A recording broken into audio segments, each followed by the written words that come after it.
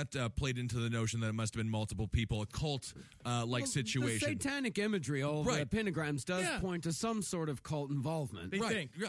I mean, this guy was trying anything. But at this point, they put out a whole shitload. Every single wall in Los Angeles was covered with this description, this sketch of and Richard how accurate Ramirez. was the sketch? Because I'll tell you, pretty sometimes accurate. you see.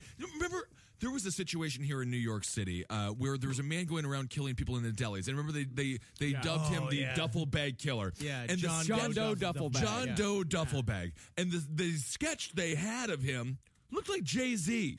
And the man was an Italian with a mustache and a huge nose with a receding hairline. Well, no one wants to believe that Mario is going to be committing these horrible crimes. Exactly. I mean, was the sketch mildly accurate at least? If we're going to post this up on the page, apparently Lou Reed killed all. He looks exactly like Lou Reed. Somebody was just listening to a Lou Reed album. But actually,